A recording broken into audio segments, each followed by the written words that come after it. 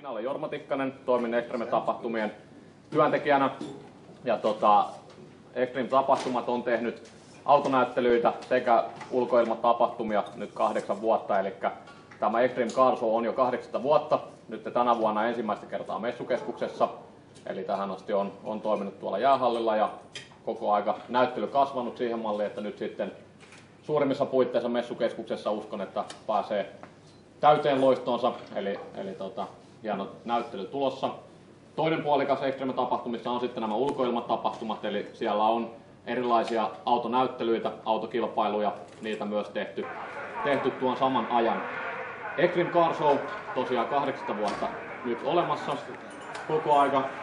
koko aika suuremmalla ja suuremmalla näyttelykalustolla, ja totta kai näyttelykaluston taso koko ajan kasvaa. Tänä vuonna, mitä tuossa on kierrelyhallissa, niin on erittäin upea näyttely aukeamassa. Ja sanotaan, että 3 vetonaulaa on tänä vuonna ja 2 heistä on tässä paikalla, päästä jututtamaan ja 3 on tuolla alhaalla hallissa. Eli toivon, että siinä kohtaa kun tämä keskustelu on saatu päätettyä, niin siirretään kaikki tuohon päähalliin, missä on tämä jo hieman mediassa näkynyt Bugatti Veyron, eli maailman kallein auto, sijaitsee tuolla messuständillä, niin mennään katsomaan sitä. Siitä saadaan nytten 12 aukeaa näyttely, niin teillä on hyvä aikaa kierrellä siinä ja saadaan ovet auki ja muuta, jos haluaa auton sisältä kuvia näin, eli katsotaan se läpi. Muuten itse autonäyttelyssä niin on muutamia eri aiheita, tai itse asiassa teemoja on yhteensä 20 kappaletta, eli siellä on messuhallit jaettu moneen eri teemaan ja aina haettu yhden teeman alle samanlaisia autoja tai samasta auto- tai yleensäkin moottoriharrastuksesta, eli myös moottoripyöriä näytillä, eli saatu saman teeman alle samanlaisia kalusteita.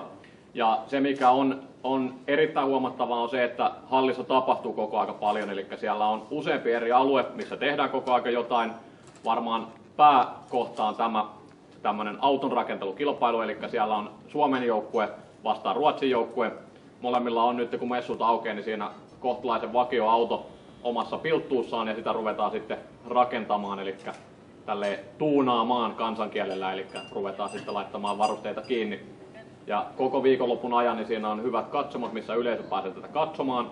Ja tämä käsittääkseni tulee myös sitten livestreaminä, eli yleisö pääsee sitä seuraamaan myös sitten livenä netissä. Muita alueita on, siellä on tämmöinen hot rodin rakentelualue, eli sieltä ikkunoiden takaa voi seurata, kun rakennetaan hot rodia paikan päällä. Ja sitten on tämmöinen niin sanottu striporama, eli missä on sitten tämmöinen pinstripe-kulttuuri, niin siellä koko aika maalailla sitten erilaisia stripeja.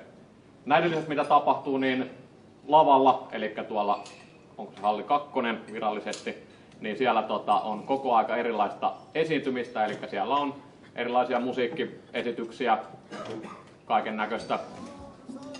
Siellä on jonkunnäköinen car-based-kilpailu ja näin, eli tämmöistä tapahtumaa siellä tapahtuu tuolla päälavalla. Puolen tunnin välein tapahtuu aina jotain uutta.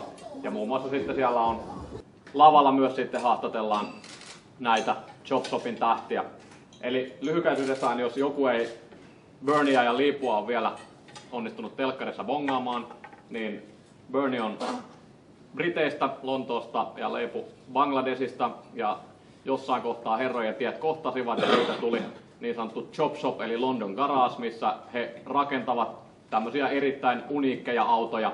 Työnjako on, käsittääkseni se voitte tarkistaa vielä herroilta, että Bernie toimii mekaanikkona, rakentelee autojen tekniikkaa ja sitten Leepu rakentelee autojen ulkokuorta. Ja Leepulle ehkä ominaista on se, että hän ei tee minkäännäköisiä papereita siitä suunnitelmasta, että hän katsoo sitä autoa ja kuten sarjassa on nähnyt, niin vähän aikaa visualisoi asiaa ja levittelee käsiä ja muuta ja sen jälkeen rupeaa rälläkkä laulamaan, eli sitten aletaan peltiä rikkomaan ja sitä sitten hitsaamaan kiinni uusiin asentoihin. Eli kaikki osat ja tekemiset on täysin uniikkeja ja tapahtuu siinä paikan päällä suunnitellen. Herran päässä on koko aika suunnitelmat ja avata peli vaikka kysymällä, että mitä ovat tehneet ja mitä tulevat tekemään. So I was just telling about the Extreme Car Show and a small introduction of you, what you have done. Can you translate the whole lot in English, Hebrew and Bangladeshi? Of course. Thank you. Later Every on. last word. Yeah. We'll listen intently. Okay, so if you start conversation with you, can we start of, we have seen on the series that you clearly have met and started to make business together, but what about the story? How did you get together and start building cars together? We actually met each other through a marriage bureau, and we've been married now about 10. I'm joking.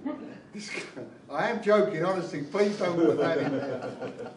Discovery found Leepu in Bangladesh, a guy who builds through sheer innovation and technique cars by hand, made out of metal, not the fiberglass bits which you go and buy, or everyone buys in shops nowadays. So they went over to see him. And like me, he's slightly crazy. Now, him and me had never ever met each other before, ever. I'd never heard of him, he'd never heard of me. And that's the way it should have been. They met him, they saw his cars, and they loved it. He created the most incredible cars built by hand in Bangladesh, which not many people know is the car building capital of the world. I used to do some technical work for end-of-old television, but I'd never been on television before. They used to send me questions purely by computer or by letter. I'd answer them and send them back, and they paid me a very big paltry sum for doing it. When they came back from Bangladesh after meeting Leepu, they loved his design, they thought the cars were fantastic, and it would make for a great TV show. But they wanted someone, possibly English, who'd work alongside him as a mechanic, someone with an attitude. And they found me. They came down to interview me, and they showed me the sort of work that Leepu does, purely by photographs, and they said, how would you feel about going out to Bangladesh and dealing with it old school, how I used to do when I was an apprentice some 50 odd years ago, building cars by hand, using old-fashioned hammers, old-fashioned tools, no high-tech, no high technology. I said, yeah, I'd love to do it. You've got one problem. If you can convince my wife to let me go for 2 months, I've got no problem giving it a go. I fancy the challenge. So they phoned my wife and they went, yeah, take him. And then flew me out to Bangladesh, we met, and that was it. And it all went downhill from there. We built 2 cars in 2 months, and people loved the way that our interaction works together.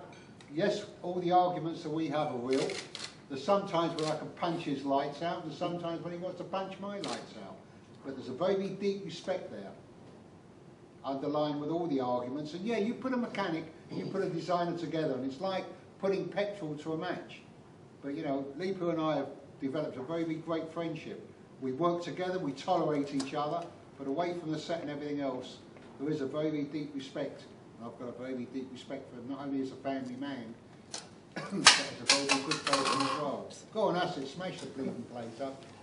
We've always got on very well, so really that's how we met, and we did all the programs together. I don't know whether you want to add anything for that. Or I said it all as usual. That's fantastic. Okay, so then if we go to series and your shop, can you tell us something about building the cars? What makes you to build these cars? Is it like you find a customer who tells you what kind of car he wants to be built, or how does it go? Basically, what Discovery arranged is that they would choose, through the production company, a car. They, obviously, based on the sort of thing which Leepu wanted, whether it was a 2-door, 4-door, and whatever. No, not really. No, I agree. Yeah, you're doing it again. No, see, always interrupts. I can't say one goddamn thing without bloody. One fine morning, I go to the garage and find a car just sitting there, just while we could transform this. Okay, I said, well, let's start. That's it. Oh, we didn't know. Don't you make it out as easy as that. I didn't decide. There was arguments all the fucking time because you didn't want this car and you didn't want that car. No. I knew nothing about the cars. I just go to the garage in the morning and find out car is sitting there. Or well, we bought this car, the car is on the way. I said, all right, whatever it is, I'm making a new design. It doesn't make any difference to me what car it is. As long as it's a car, a shell is there, or a structure is there. Well, but there is certain cars which you prefer, when it's a 2-door or a 4-door. That's actually not, it's not on my I've seen you levitate and go up the wall. I'm not building that. Probably sometime I said, okay, well, let's get a 2-door, let's, okay.